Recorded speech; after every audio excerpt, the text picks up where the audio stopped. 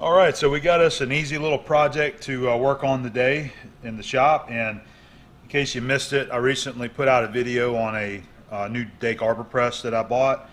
And in that video, I showed where the original hand wheel that came with the press could not be found whenever it was purchased, so it was missing whenever I got it. So I've got one here to replace the original hand wheel, and this is a gift from my friend Aaron Durda, Always Sunny in the Shop on YouTube, and he and I worked out a little trade.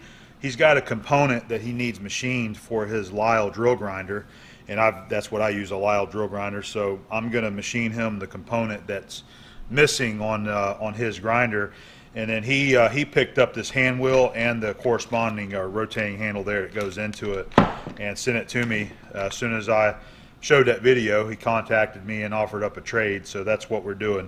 So I got the hand wheel here. This is a very nice looking casting, and the OD of the hand wheel, this radius has been machined. This has been faced off and center drilled there, and of course we got our little boss there to where we can take this handle. All right, so we got a nice little chrome handle that will be threaded into this hand wheel here. I don't know what size. That looks like it's probably going to be a 3/8/16. So we'll drill and tap it and screw that into there. So pretty simple.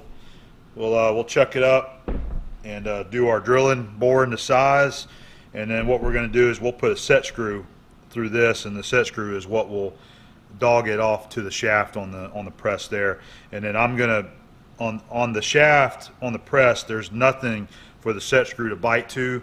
There's not a keyway or anything like that. So my plan is to punch mark where the set screw is going to be, then I'll use a hand drill and just put a small dimple for the set screw to go into, and I'll probably use this set screw right here, which is 3/8/16 set screw. It'll go through like so. We'll dimple the shaft, and that's what will hold it to the shaft properly. So I'll show you the press to kind of freshen you up on what's going on there, and then we'll go to the lathe and start getting this machine work done. So this is the shaft right here where the hand wheel is going to go on, and it measures 1 7/16, I believe. Yep, it's a 1 7/16. So a little rusty from sitting outside. I'm going to take some emery cloth and give this thing a really nice polish, get it down to nice clean metal, and then I'll use a micrometer to get a accurate measurement on it, and we'll bore it say 1 to 2 thousandths over where it will slip on there.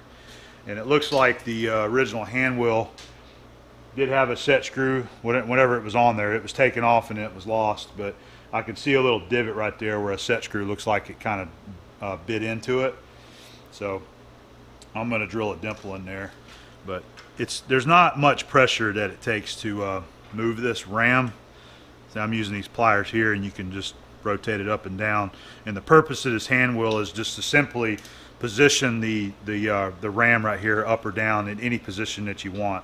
Or once you get through pressing, then you use the hand wheel to bring the ram up out of the way of the workpiece. Yep. So that's it. By the way, I had a bunch of guys ask about these guys, what I was using. So these are Knipex smooth jaw wrenches, I believe they're called, and they're adjustable. So you have a nice range there of size that you can use, and I thought it worked out pretty good for moving this guy right there. And I've got a few of them. A viewer of me actually gave me the set of these. I apologize, I can't remember who it was, but a viewer sent me these, and it was a set of 3, so I've got 3 different sizes, this being the big boy.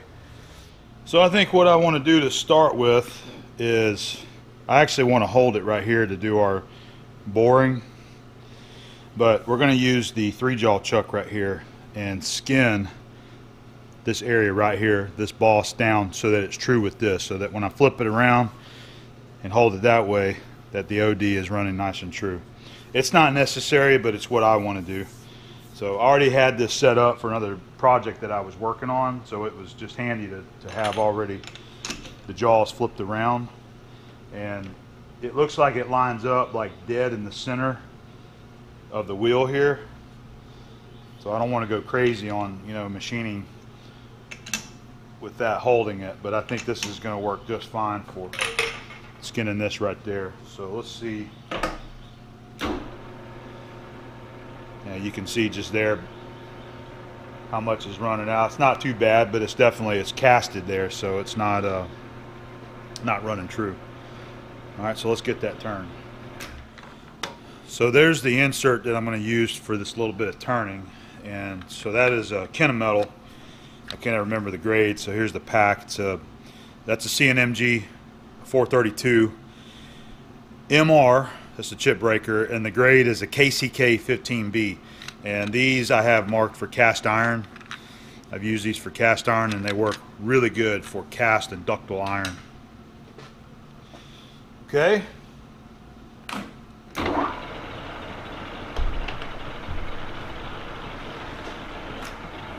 Make sure I'm going to be able to get up in here good. I think that's going to work just fine. We'll get right up in there, right about where that radius starts on the spokes, and I'll stop cutting it right there, right about there.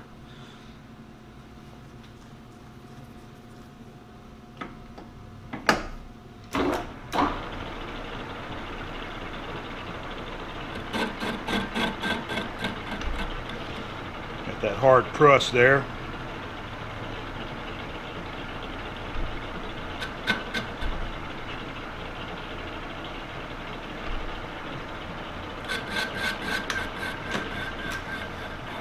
Go the other way.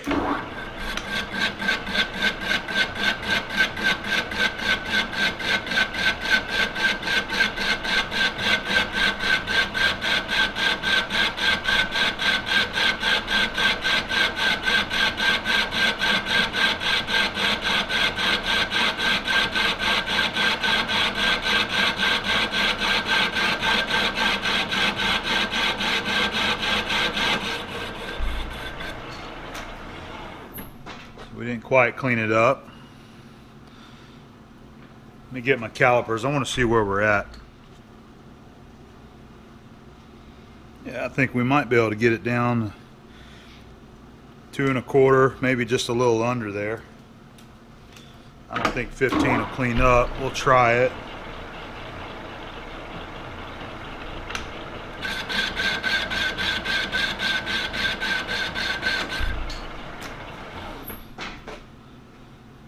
Nope.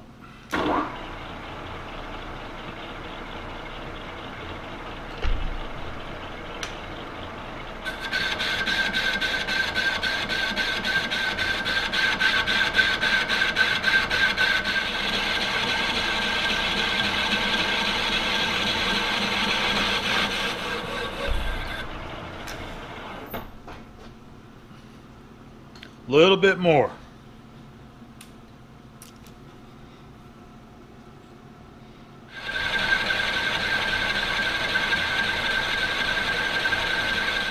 That cleaned it up there. You can still see a little bit of shiny. That was right on the outer crust there, but it's actually turned true, so we're just going to leave it right there. And we'll go ahead and put us a nice little chamfer on there as well.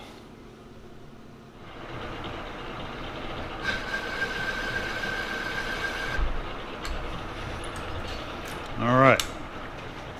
So we're going to switch lathes and head over to the Monarch, and then we'll use our 6-jaw. Check up on that new machine boss there. All right, let's go ahead and get this chucked up.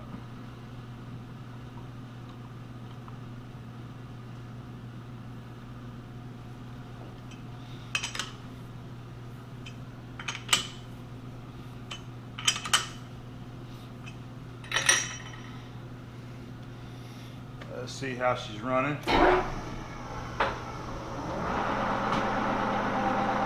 Man, that looks great. No indicating needed right there. We'll find us a drill bit, put us a pilot hole down through there, and then we'll bore it to size.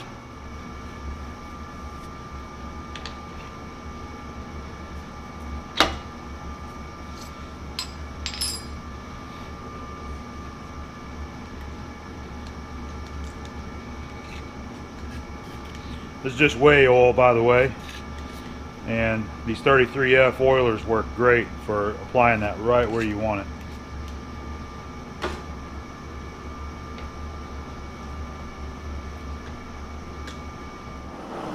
opening up that center hole and allowing the center drill to just kind of true it up. Put a brand new grind on this 1/2 inch drill. We'll use this to put a pilot hole down the center of it, and then we'll open it up.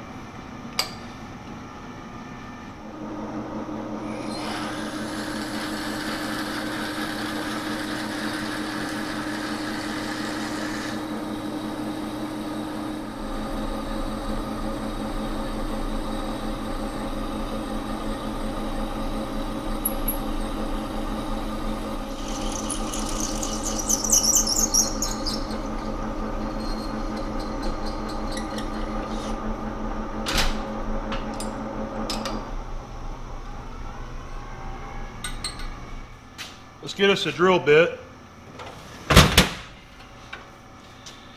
I'm thinking I might use one of these core drills if I have the right size. We could go like 1¼ inch, 1 5/16. 1 3/8 would actually put a little bit too close to comfort for me. Let me see.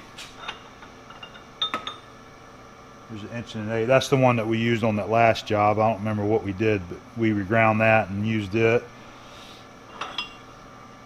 That looks like about 1¼ inch right there. There's a 1 5/16 right here. Clee Forge. Yeah, that looks good. Yeah, that's a good grind on it right there. I think we'll use that. We'll check the shank, make sure ain't no dings on the taper shank there, and we'll use this to make our hole. So what I want to do is take one of our precision ground bent stones here. These are completely ground flat. And then take the, let's make sure the shank is, you know, grease or anything on it, oil. Just take it and I can feel it. I can actually feel that stone hitting the high spots, the little dings. And you can see like right there, there's a high spot. There's a few little high spots where this thing's got dinged up.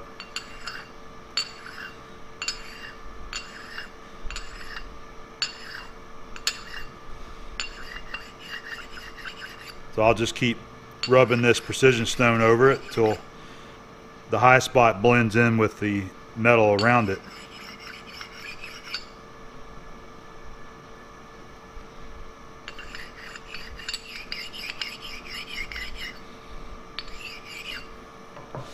All right, I feel pretty good about that. Okay, let's go drill our hole.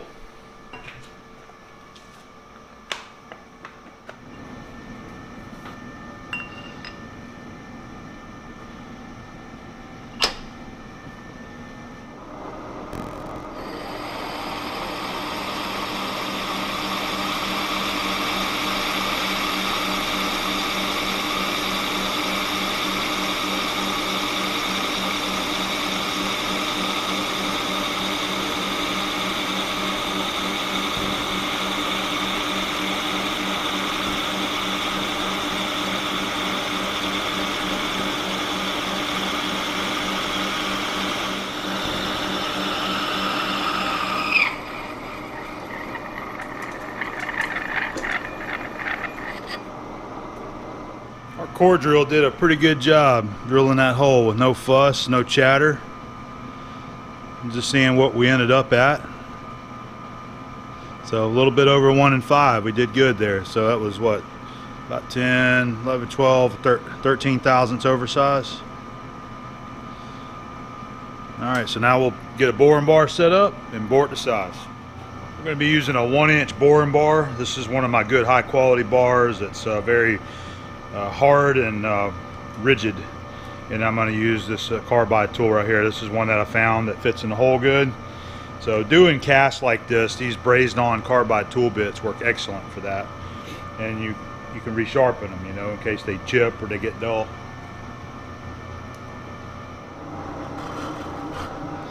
We'll set a 0. We'll take 50 thousandths on this first pass here.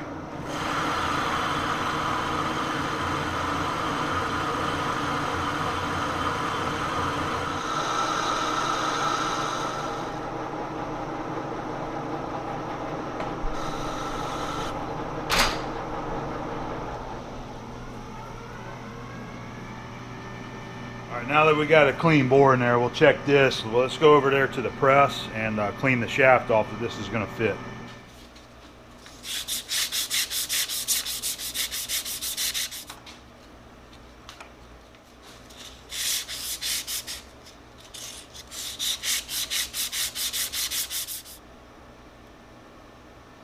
Looks like 431 is what I'm getting there. 431.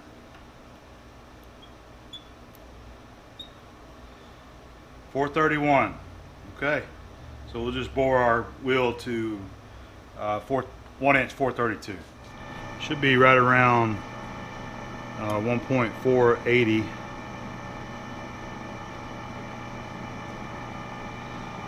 See where we're at, and we'll go from there. It's exactly 380. So we got 52 thousandths to come out of there to bring it to size.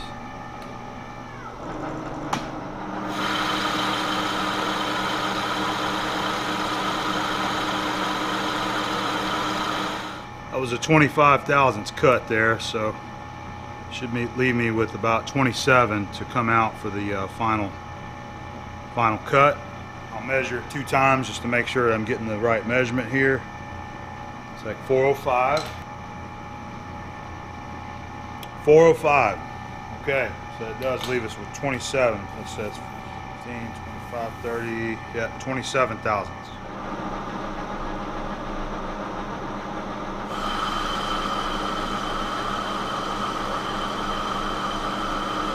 I checked my size. I'm right where I want to be. 1 inch 432. So benefit of using a bar like this where you can put in square tool bits is that you can easily go in there and hit the chamfers without having to swap out tools. So I've got this piece of high speed that's been ground for a chamfer in the 2 corners. So we'll put that in there and we'll do our chamfer.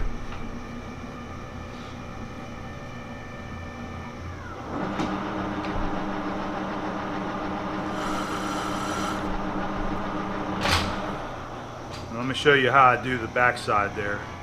What I like doing is just stopping the machine and just running the tool bit through there and then visually lining it up like I'm doing there. You can make sure you can see it. I can see the tool bit in there, and I bring it into the corner where I want to cut it. Make sure everything's clear.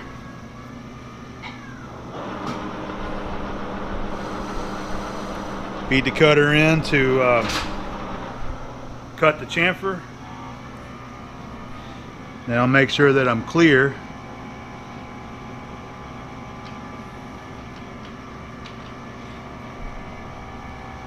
And then run it back out. Alright, so our lathe work is done. Corners look good, so we'll take it out of there and we'll go over there and we'll test fit it. And I'm going to come back over here to the lathe and give this a good wipe down and get rid of all the cast iron dust off of it. So there's our bored hand wheel. Let's check our fit. Looks like we got a good fit right there. All right. 1 thou clearance. So let's go to the mill. We got to do our drill and tapping for our handle that goes there, and then we'll set up and we'll drill and tap for our set screw that's going to hold it to the shaft. So our handle that's going to screw in there, I checked that. That's 3/8/16. So we'll drill it with a 5/16 drill bit, and then we'll tap it with this 3/8/16 gun tap right there. And I'm going to use my pointer, which is actually it's a center. It's a ground center.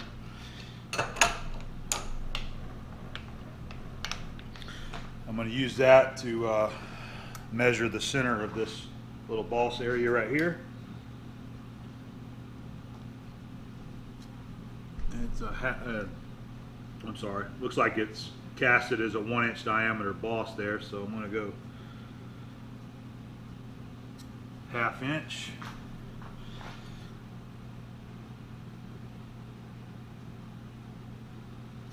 7/16 right there. Let's see. Put a little dot just to kind of mark that spot right there.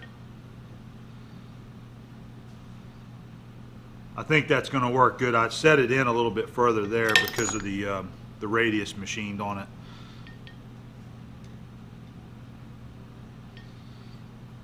I think that'd be a good spot right where it's at.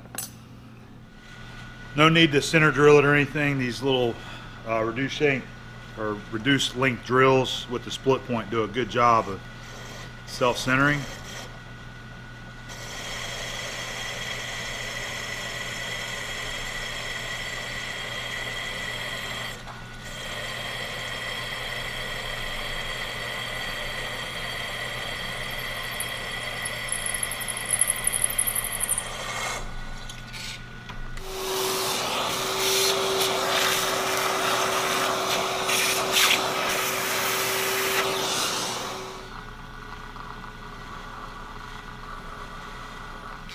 Alright, we got our good 3/8/16 tap. We're just going to power tap it. Just running in my low speed.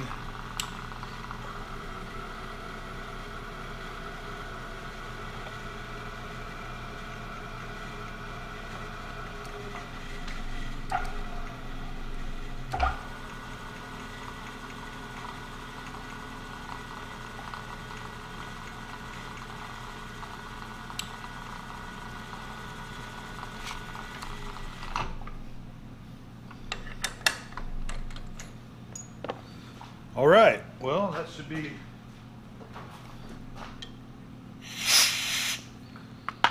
be good for that. Let's check it. It looks like it's going to work good. There we go. Perfect. Okay, we got the angle plate set up here. I'm just going to use a T-nut and a stud. The T-nut sits in the slot in the back. I've got a heavy washer right here that we'll use on the front. And our flange nut. We'll get this thing kind of centered where we want, then we'll tighten it up. So I think what I'll do is just line up the tapped hole we did for the handle just kind of straight up and down. I'm just going to visually look at it straight up and down. And I think that'll work right there.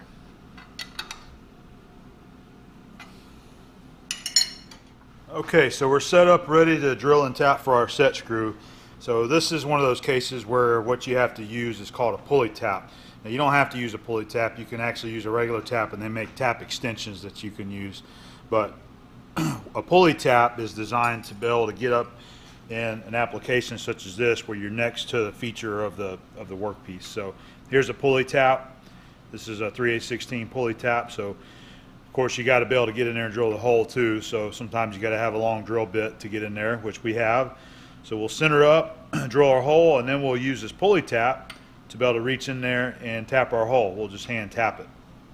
So I want to find the center of this, and I won't be able to get my drill chuck down all the way against this to use an edge finder to find the edge. So what I'm going to do, I've got this piece of tool steel. This is a piece of 3/8 high-speed steel that's ground, and I'm going to use it. We're going to chuck it up, and we're going to run up here close to the edge. I'm going to make sure that the back, so I'm cleared on the back. The chuck is not going to hit the hand wheel there, but I want to be able to come up, and I'm going to use this to find the edge. So I need a piece of paper, and I'll be right back. So I'm going to use this and my digital readout. I'm going to use the half feature. So we're going to locate this side, then we're going to come over here and locate this side, and I'm going to split the difference and go down to the middle. So what I want to do is, let's see, I'm just trying to get in there around the camera there some. I'm going to put that paper in there. And then once it grabs it and walks it out, we're on the edge.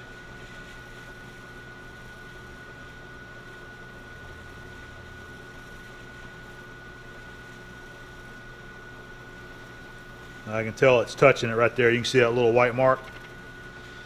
All right, so that's the edge right there. I'm going to zero out the digital readout.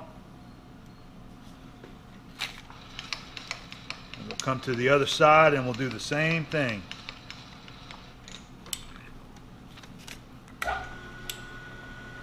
Making sure I don't hit the chuck there. I'm going to run this up until it touches the paper. All right, I can feel it. It's touching right there. So that's our distance right there. So we're going to go half X, and then that will bring us to the center. So we'll just move it down until we get to 0, and then we'll be in the middle. I was trying to get right in the center of the boss, but none of my drill trucks will let me get down there with a center drill to spot it. So I've got it moved off 1/8 of an inch off of center, which is still going to be fine. So we've got our Albright chuck there with our little center drill, and we're going to go ahead and drill it, center drill it anyway.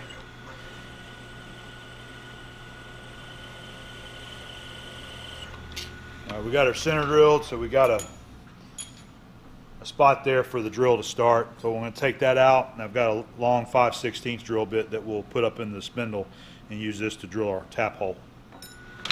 We got our drill mounted in the collet.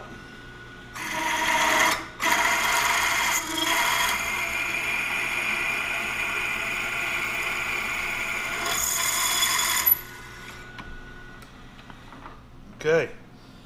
Now I've got to move it off center to get the get the drill back out of the collet there.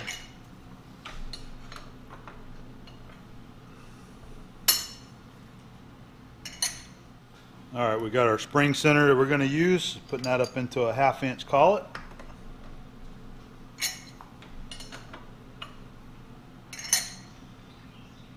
And we got our tap and our wonderful tap wrench.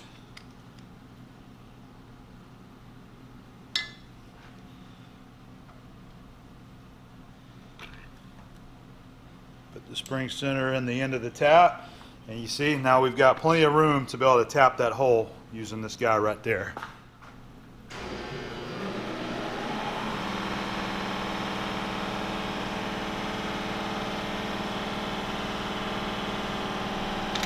Keep some pressure on the spring center there.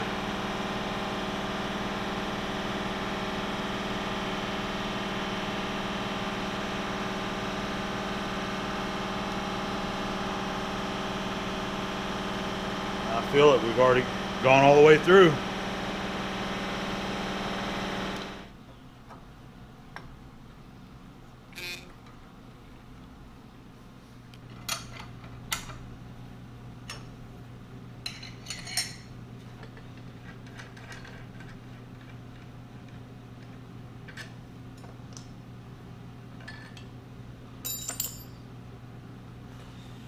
All right, time to go put it on the machine, see if it works.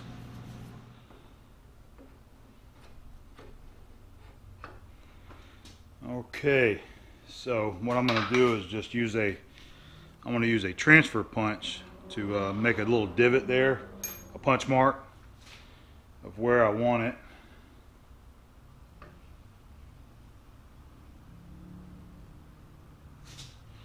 I just want to bring it off the casting just a touch.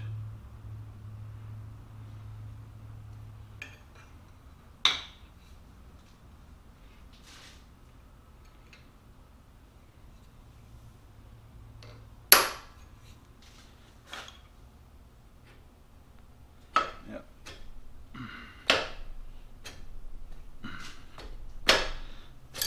There we go. All right, I'll hit that punch mark there with a center punch to make it a little bit bigger, and then we'll spot it with a drill bit.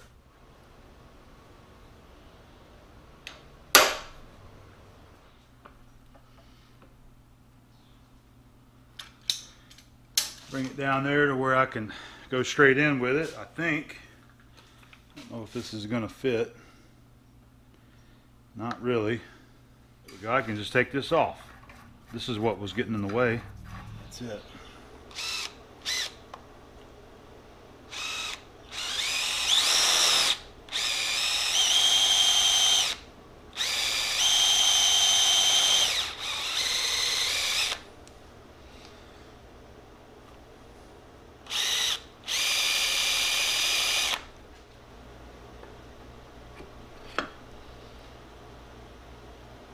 Looks like it's going to be lining up perfect right there.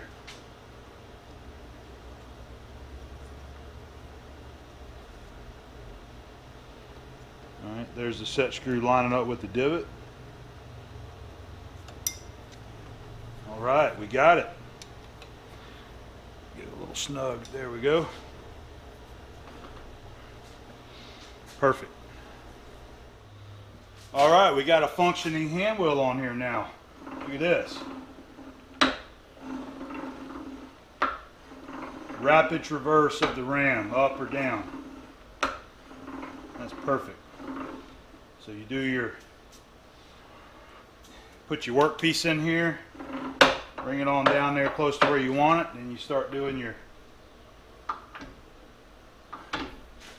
well, I don't even have the table. I don't have the table locked in down there.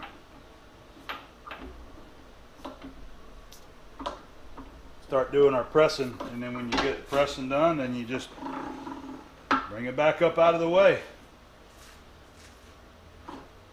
That definitely locks it good right there.